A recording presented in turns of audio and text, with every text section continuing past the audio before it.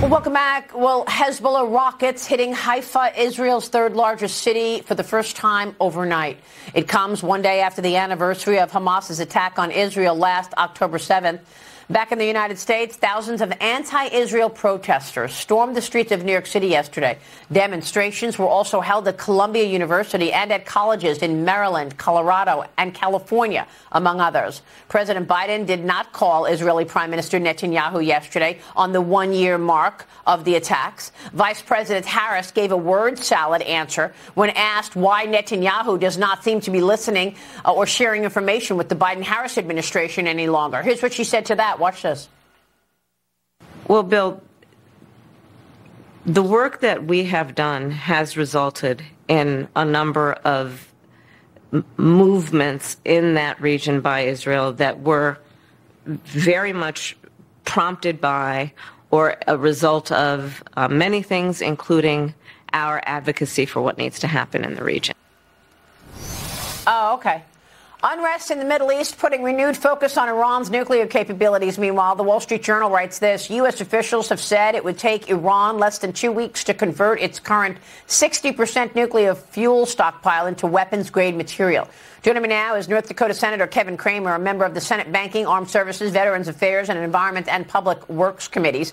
Senator, thanks very much for being here this morning. You're focused on economics, I know that, but you just heard what Kamala Harris said about Israel. Your reaction? Well, she's right about one thing. It is the actions of the Biden-Harris administration that has created some of the issues going on in Israel and around the world. And those actions are not doing very much, or worse yet, empowering, for example, energy production in places like Russia and Iran, empowering Iranian oil production that went from 200,000 barrels per day under Donald Trump to 3.2 million barrels per day today, that fills their coffers so that they can have more money to fight wars and to try to exterminate Israel. And by the way, the United States is next in their dogma. So she's right about that. The projection of weakness from this administration is what's unleashed Vladimir Putin. It's what's given Xi Jinping more hope that he could one day dominate the world. So she's right. It is their actions or lack of them that have created this situation. The problem is it's added to the problem, not to a solution. And one of those actions has been ignoring the sanctions on Iran. Precisely. Enabling Iran to generate billions and billions of dollars, and they went ahead and used that money to, support the proxies that are attacking Israel. But look, while restricting our own energy development. That's the crazy part. While restricting the United States energy production, where we could be, we could be the dominant one, not them. And I should point out that, fracking is just a part of it, right? I mean, she says, I'm not for fracking, and now I am for fracking. Fracking is just a part of it because any administration could really put a damper on oil production in any way by throwing all the regulatory might against these oil companies. And that's what they've been doing. Lots of new regulations, lots of new fees. That's going to put a damper and a freeze on oil production right there. You don't have to do fracking and not do fracking. That's right. That's exactly right. It's everything from how you produce, how the pipelines are sited, moving product, the terminals, getting barges, all of those things. But these are heavy, high capital investments that require some longevity, that require the signals, the economic signals, market signals, that we could make up that 3 million barrels that Iran is currently producing, and much more if we just had those things. But they have to be long-term signals, Maria. That's I think the challenge for us. Well, let's talk about the issues at hand right here, more of an urgent fashion, and that is this hurricane. Florida is bracing for Hurricane Milton now. Could become one of the most destructive hurricanes on record. Department of Homeland Security Secretary Alejandro Mayorkas is warning that FEMA is out of money, Senator. Okay? A FEMA administrator doubled down on it yesterday. Watch this. We don't have enough money to continue throughout the rest of the year. And we went into immediate needs funding earlier in the year to make sure we could do just what we've been doing through Helene, as well as now the preparations for Milton.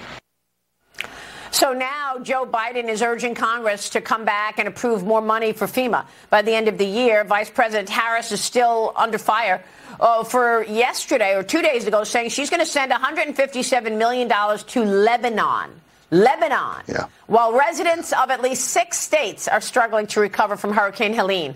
Fox News' Peter Doocy pressed the White House Press Secretary Karine Jean-Pierre about it yesterday. Watch this. President Biden is fond of saying, show me your budget and I will tell you what you value. If he's got money for people in Lebanon right now, without Congress having to come back, what does it say about his values? There's not enough money right now for people in North Carolina who need it. That's not misinformation. No, the way you're asking me the question is misinformation. What you're asking me is why Congress needs to come back and do their job. That's what you're asking me. Congress needs to come back and do their job and provide extra assistance, extra funding to disaster relief fund.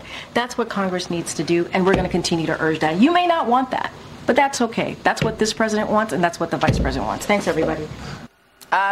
Why would Peter Doocy not want that? And yeah, I don't know. Look, she's blaming you, okay? You and your colleagues. Right, you got to get back to work, and you got to get more money to FEMA. Where's the money, Senator? So first of all, we just, as you know, before the election recess, passed a continuing resolution that includes $20 billion for the disaster relief fund. That whole budget, the FEMA budget's $30 billion a year. And so when he says we need to come back and provide more funding by the end of the year, I have no doubt one area that largely unites Congress is the natural disasters that are so expensive that only the generosity of the accumulated taxes of generous Americans can suffice. But we'll be back after the election. We'll have until December 20th to do an appropriations bill. They have $20 billion in the meantime. So that's not the problem. The problem is, Peter Doocy touched on it, it's what is their priority? Is their priority the folks in Lebanon? Is their priority illegal immigrants coming across the border? Or is their priority the people of the United States of America? And I think you're right. Yes, and, maybe. Well, I mean, how do you see it any other way when during a week of massive hurricanes where Hurricane Helene had people hanging from trees, they lost everything? How is it possible that week she puts out a post that she's sending $157 million to Lebanon? Okay, a group of Republican senators have expressed concern over FEMA's connection to the border crisis. They sent a letter to President Biden writing this: FEMA's continued entanglement in DHS's efforts to respond to the border crisis could impact its readiness and emergency response mission. FEMA has been pulled into a border crisis mission. And in 2022, White House Press Secretary Karine Jean-Pierre admitted that some of the FEMA money was going to illegal migrants. So they can't deny it now. Here's the tape from 2022. Watch.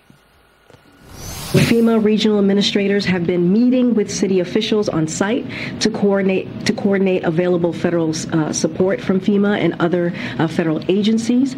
Funding is also available through FEMA's emergency food and shelter program to eligible local governments and non-for-profit organizations upon request to support humanitarian relief for migrants. We'll continue to do what we can as a federal government to support these cities as we rebuild our asylum processing system after it was gutted by the Trump administration.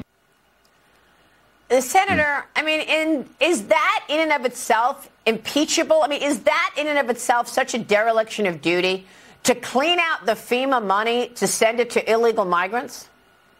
Well, Maria, obviously there's a lot of things that get conflated in a statement like she just made, starting with mission. Whether it's impeachable or not, I don't know, but certainly dereliction of duty. Just remember, in addition to that, since that recording a couple of years ago, FEMA's been teaching their employees how to do a more equitable distribution of disaster aid because the LGBTQ plus community is disproportionately harmed by natural disaster. Well, Maria, let me assure you, hurricanes do not discriminate. As you've noticed, they do not discriminate. So this idea that their mission is on things that are not relevant to the problem. It's unbelievable. How does an LGBTQ community get harder hit than another community during a hurricane?